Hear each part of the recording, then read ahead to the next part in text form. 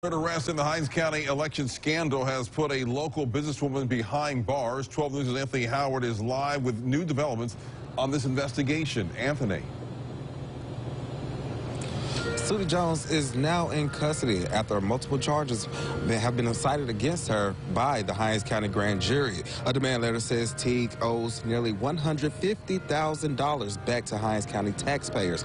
Teague is being charged with fraud, conspiracy, bribery, and working with Hinds County Election Commissioner Tony Johnson and business owner Cedric Cornelius. She is accused of working to have her hair and fashion company illegitimately approved as a Hinds County vendor to provide cleaning and catering services. Teague turned herself in to special agents at the Hinds County Detention Center.